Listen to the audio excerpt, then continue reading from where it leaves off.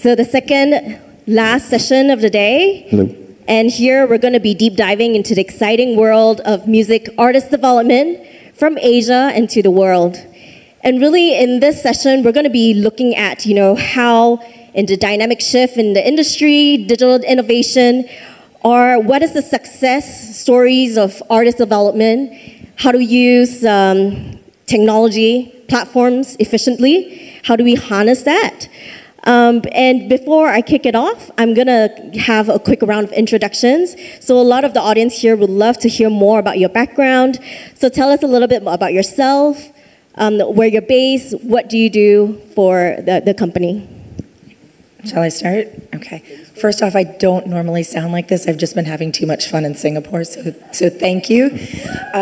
So I'm Megan West. I lead the global label partnerships team for Meta. I'm based out of New York, and so flew 18 hours to get here, which was awesome, and I've been having a great time.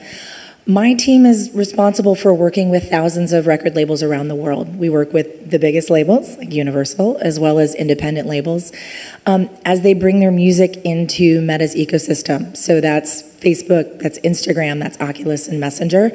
And we spend a lot of time working with a lot of people in this room and their colleagues, helping them to harness the power of our platforms to reach new audiences and help them, find new fans and help people discover new music.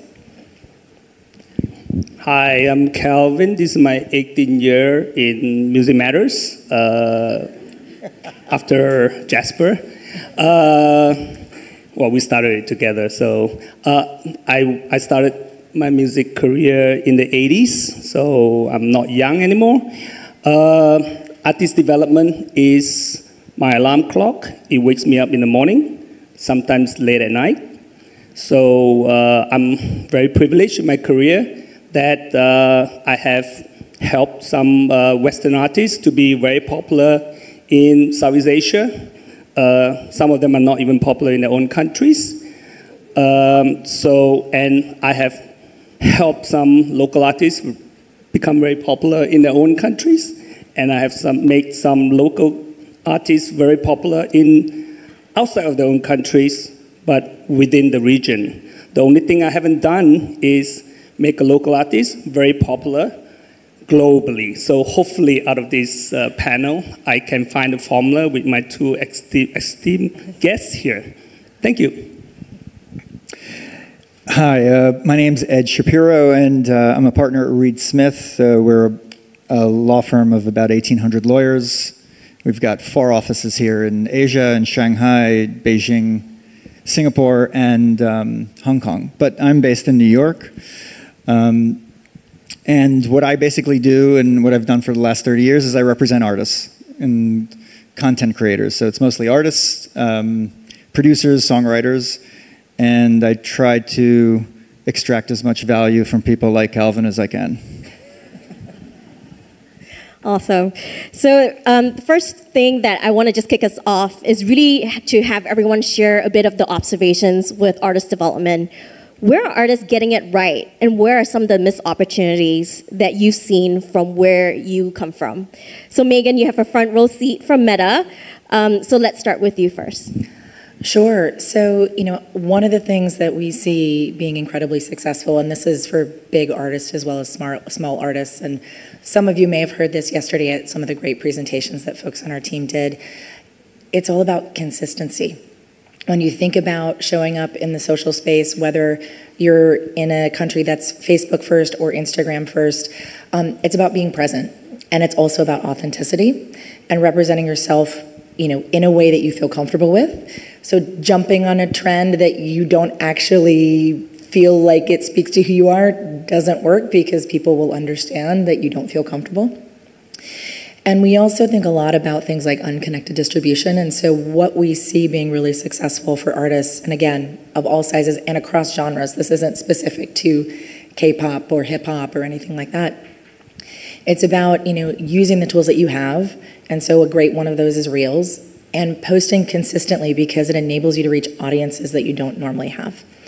And so really thinking about ways that you can be posting, on a regular basis, whether that's jumping on a trend, whether that's using your own music to express yourself, collaborating with other artists, and it helps you reach new people in different ways. And I can talk for hours about examples, and I'm sure we'll get into some of that. But I would say the first thing is being always a little bit on, and then being authentic to who you are. Since we're on social media, I think the explosion of social media and global digital platforms has made the world flatter. And artists are no longer need to ask permission from whatever countries to release their CDs. You can have a song uploaded and you can reach the world. However, as we have been listening the last few days, one of the most important things is why an artist become an artist is to have fans. Otherwise, you're really literally singing in the shower to yourself, right? So to have a lot of fans, and the keyword that's been used was super fans, developing fans is becoming a race almost. But I think the biggest observation was, like, as much as I want my artist to be a global superstar, it needs to start at home.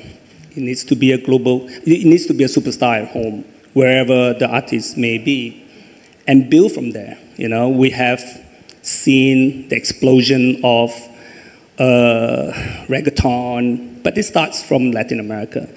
K-pop, it starts in Korea, went all over Asia, and then finally, with the help of the digital platforms, make a big push to America and the rest of the world.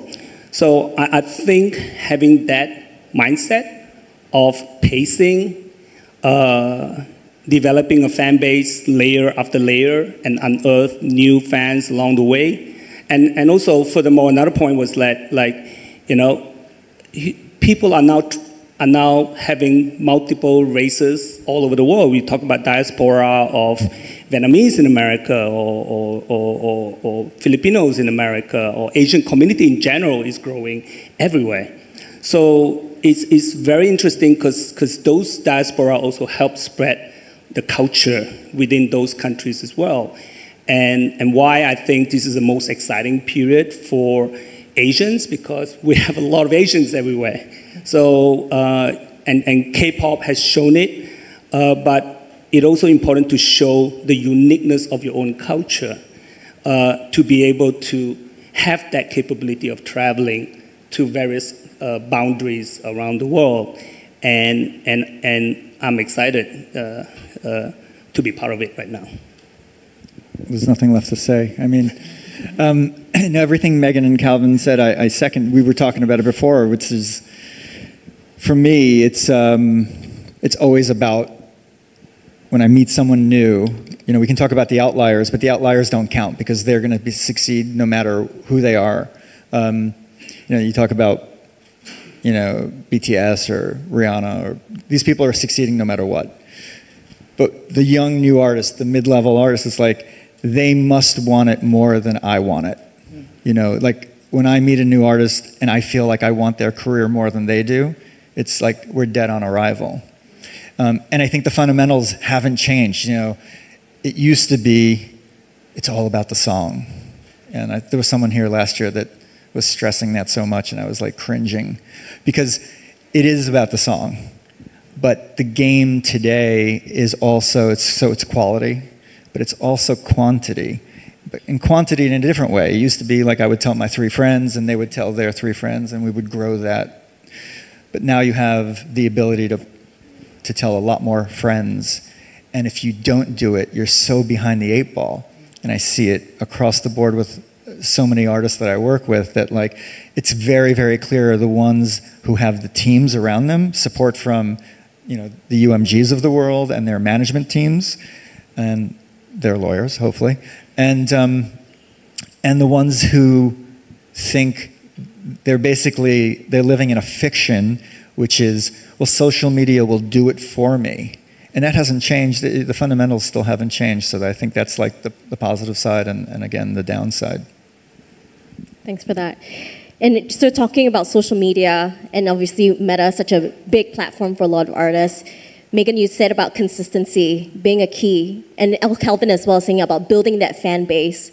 You know, I do hear that a lot of artists do struggle about consistency and trying to think more strategically beyond the release cycle.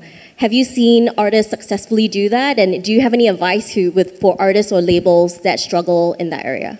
Yeah, absolutely. Great question. So, you know, one of the things when you think about Facebook and Instagram is to Ed's point, you know, you've got your friends. This is about building a bigger community, right? And people use those platforms to not just communicate with their friends and family, but to connect more broadly. And when we think about that and we think about opportunities to build fan bases, you know, I talked about Reels before, which is our short form video platform. You know, when you look at Reels content, there are over 200 million views of Reels every day. That is a lot of people looking at content. And over 2 billion Reels are shared every day. That is a lot of people liking something enough, whether it's a hamster eating spaghetti or a baby or an artist, sharing it with somebody else. And those are all opportunities for your content to get in front of someone new. And so when we think about that and think about sort of consistency and building that community, some of the things we've seen, and again, you know, I can talk about artists from all over, but I'll call out one that's top of mind. Our team worked closely with Benson Boone and his team out of Australia, and he started posting Reels consistently. And some of them were performance Reels, some of them were him going about his day, having his own life experience because he felt comfortable with that. But because he was posting them consistently, using his own music as well, which is great. And it's not necessarily about the song, but it's about the music soundtracking the moment. That unconnected distribution I mentioned, which means it doesn't just go to the people that follow you, it goes to people that like similar things to you or other people that might be qualified audiences. It enabled him to increase his followership by over 1,000%. And those followers then are people that didn't just see the reel and went on to something else. They thought it was interesting enough to go figure out who he was and then follow him because they want more updates. And then that enabled him when he was actually looking to tour outside of his home country to have qualified fans that were there. And so, you know, it's that idea of being able to take something that, you know, I think for every artist it's different. Not everybody feels comfortable being up in front of the screen. But as I said before, finding the thing that feels authentic to you and then finding ways to put your music into that to help people discover. We talked a little bit yesterday about a great tool we launched recently called Collab, which is the ability to create Reels with somebody else and then build an audience from there. We just had an Hyphen and a Latin artist called Camilo, both giant artists in their own right, but they were at Summer Sonic not very long ago, and they actually met for the first time backstage, and they created a reel together. And it was not using either one of their songs, but they jumped on a trend of another track, I hate to say classic because it's a track from the 90s, but I guess that's classic now. But they jumped on a trend together and they posted it, and fans from Hyphen were commenting on it, fans from Camilo were commenting on it, and some of those fans that may connect between the two of them were saying, this is the collaboration I never knew I needed. And Camilo even messaged one of my team members saying, I think we need to actually do a collab. That was amazing. Like, maybe we need to figure something out. But there are those moments where, again, it doesn't also have to just be about, to Ed's point, you as an island. It's finding the people around you. It's finding the community and bringing that back in and then using it to create more audience. And Kelvin, you mentioned the word superfans. As Megan talks about building a community, there are fans and there are super fans. From your perspective, what is that secret sauce in how artists and labels build that stickiness with fan base? My competitors are here, so I can't tell them my secret. How can you give away secret sauce? Just a little secret sauce. Come on. I think echoing on the part of like content, right? So I think it's important, like, you know, everybody's talking about always on. Because, you know, nowadays it's not, to build the super fans, a little bit of the secret sauce. To build super fans, you need to engage with your fans on a regular basis. So that is very difficult if an artist has been doing what they were doing before. It's like, why do I have to change what I always do before and blah, blah, blah. So we are constantly battling with that in terms of educating our artists to become relevant to today's world. And, you know, I mean, there's things like algorithm. You go and tell the artist, algorithm is important. They're like, what are you talking about, right? Where's my money? So I think all this is a challenge, but also an opportunity that we need to make artists understand the technological changes, how the world evolves, and how important is content, when to post it, what to post. You know, you don't have to do dancing videos all the time. So, you know, so all these are education, and I think that's really, really important for artists to continue to be relevant today. And that takes a lot, even for the record label, artist management company, the whole ecosystem, to change with that pace of change that is going around the industry right now. And Ed, do you have any comments on that secret sauce to building super fans? Yeah, you hire me and I'll tell you. The secret sauce. I mean, you do have to do those dance things on TikTok if you're Anita and you crush it and you invite your, you know, gazillion fans to kind of like participate. But I think what's really interesting is, yes, you have to engage your audience, but there's so many different ways of engaging your audience. Like a minute ago it was, come to my show, please listen to my music. I mean, it was less than a handful. And today I'm seeing clients that are doing really innovative things. You know, we've got clients who are intentionally putting out their tracks and saying, what do you think about this one, to their fans? Like, do you like this one? Should I finish it? It's obviously finished, but, you know, do you like it? And it's like testing the market. And, you know, one person I'm thinking of would get crazy feedback. It's like she feels confident about it, but it's like, oh, that's a green light. Let's run with that. And there's someone else who put out a track with intentionally left a verse out.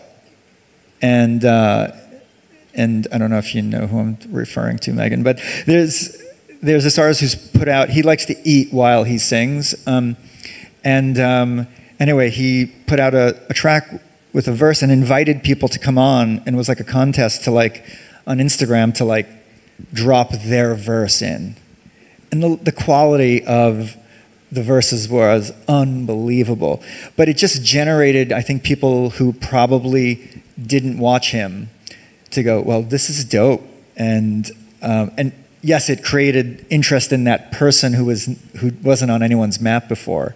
But it also increased the artist, like, I think the passion about that artist, like, wow, this artist is reaching out to like just random fans on Instagram. You create that connection as well with the audience. Yeah, so I hear the word authenticity, creating that connection with the audience.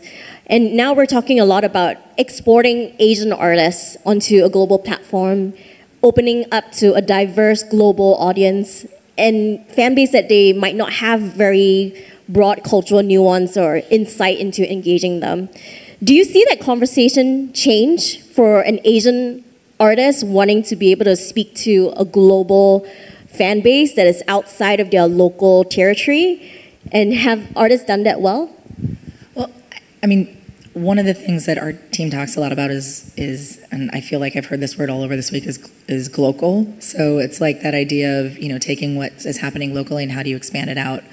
And we talk a lot about that internally as well. But I mean, the thing is for us, you know, while we may be talking to Calvin's teams here, our platforms are global.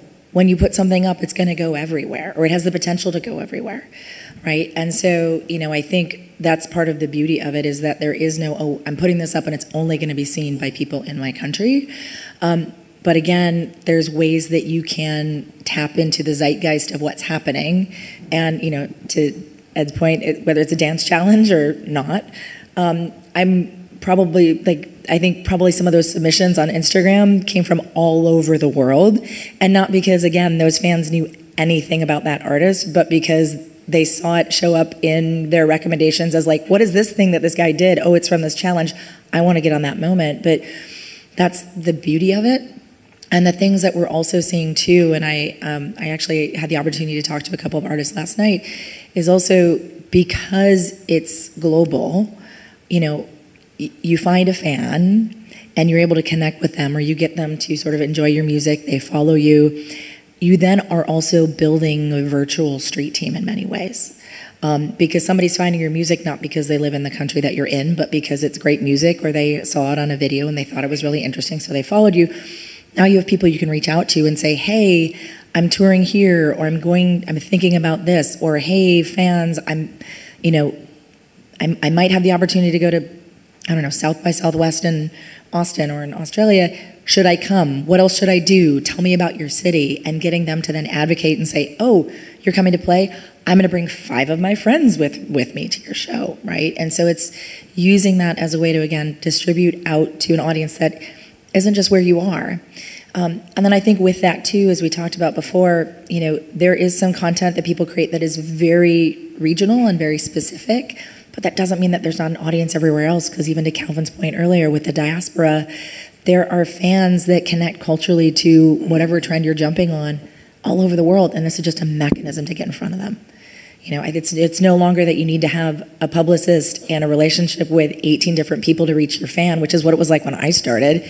The artist never got to speak to their fans except for at a show. Now you can post right now and it'll be in front of fans in 30 seconds. I agree, and I also partly disagree.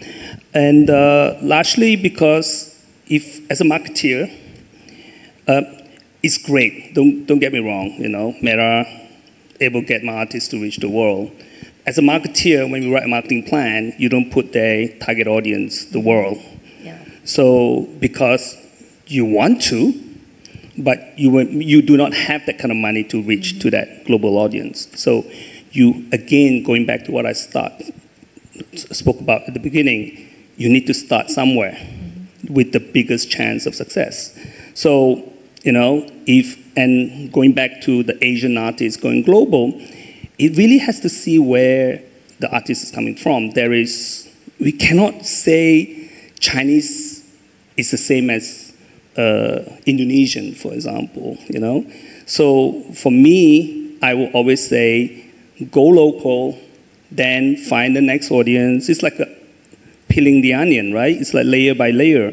So if I'm an Indonesian artist, I want to make sure I get my Malaysian market because it speaks the same Bahasa language. Singapore has a large Bahasa Muslim population as well. So then you start to create more opportunities. Because at the end of the day, while I love a viral track that can go global and possibly a short career from there, I prefer a long-term artist development that has a long-lasting career. Because, again, going back to my point, this is not a hobby. This is a job. This is a career for the singers that we are trying to create, at least from universal standpoint. And we want to make sure that they have a foundation that is strong enough to allow more investment to get to a bigger market and a bigger market. You know, we have Zach Tabutlo, right? The first step, trust me, if you talk to the artists, they want to rule the world. They want to do this and that. But then I said, Zach, you're gonna give me #1 song first. And then it's like, Calvin, I have 3 #1 songs. What's next? So okay, I'll get you Thailand, right? And now it's like, oh, now Thailand is platinum. So what are you gonna do? So, but it's great. But it's a peeling the onion, you know. And now the artist is making a good living. He's motivated. He want to go to see more countries. And, you know, he's touring America, obviously to Filipino diaspora, but you have spillover because these people have Facebook. There's like, I was at Zach Tabutlo concert. It's like, who the hell is this Zach Tabutlo, right? So I agree on that part, okay? But I get it. It's you have certain resources that you need to focus. Exactly. And then the additional benefit is while you're focusing in those areas, that content's out there globally, that there can be fans in the US finding it, right? Even BTS. I was privileged enough to be in one of the DSP's convention. They invited me, and I was speaking to quite a big shot, and he was saying, next year, we will make BTS a big deal in America. I was like, shit, I wish it was my artist. But anyway, he ended up becoming one of our distribution artists. And I was like, wow, that's brave, you know, because BTS, I mean, K-pop was there, but it was never a mainstream act. Sometimes you need all these things to work together, and then when you see them actually doing it, and then the momentum, and now we know what happened, it's amazing. But, you know, sometimes you gotta wait for that perfect storm, you know, that magic moment to arrive, and all that will only work if you get the fundamentals going. You need to make the economics going. Otherwise, it's a dream, you know? I mean, I love to dream, but I have to make the artist's dream become a reality. And that's when it all becomes another discussion. So Calvin, you gotta, that's great. That's all wonderful. But you gotta talk to the home base in Los Angeles and New York and tell them to stop doing what they're doing. Let me tell you why. My job is to maximize value for my clients, and that's today's day and age. The clients want the most amount of money, the most control, with the least obligation to the label, right? Keep the obligations for delivering tracks to a minimum so that they can be free fairly soon and get as much money as we can get.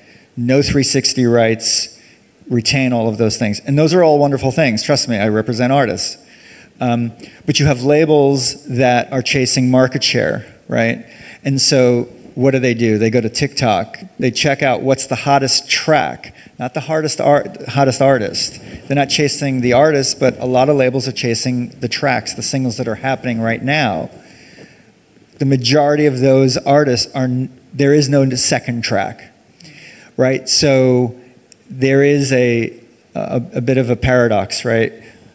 Yes, artist development is super important, and labels in many instances are chasing that single that's happening right now, and they're paying an insane amount of money to get that for that market share, but they're not actually investing in the artist. And at the end of the day, the artist is not really, besides putting some money in their pocket, they haven't actually advanced their career, right? Those artists are not, they can't fill a room of 200 people that are willing to pay for a ticket in their home city. So I think, yes. We're going to get into a nice little argument here. I don't know. I mean, there are examples, right? Like, for example, you know, look, if Universal doesn't do it, somebody else will be doing it, right? That's not the reason to do a deal. But getting them into the ecosystem and finding the potential of that ecosystem and making a career artist out of them is another proposition. We recently have an example, David, or D4VD. Right, and I think we have BandLab and everybody. Right, but he came out of the BandLab system. And it was, trust me, it was a little stress for me working David because the label really wanted to make him into a global superstar, you know, and that's a testament to Interscope, you know, Darkroom, to really make that happen. And he's going to come and tour in November, you know. A year ago, he had a viral hit, you know. Now he has 3-4 songs in the charts in the region. And we have built a career of artists. You know, I hope it will be a long career because we are committed to invest in artists like David. There are many, which I agree with you, because of the way the world is working right now, and there's nothing I can do to change the power of virality, you know. Once upon a time, there was Tarzan Boy, just in case if you didn't know that, during my 80s years, right? So, but now, you know, you have people like David that could be the next big global superstar because the talent is there. You know, so I think there is a part where you say company can't overlook the commercial potential of viral hits, or back in the days it's called one-hit wonder. But you also have to look at the potential of bringing one of these, hopefully one-hit wonders, into a career artist proposition, which then you can represent them in a nice way and build a wonderful career for these people. So that's how I like to see it.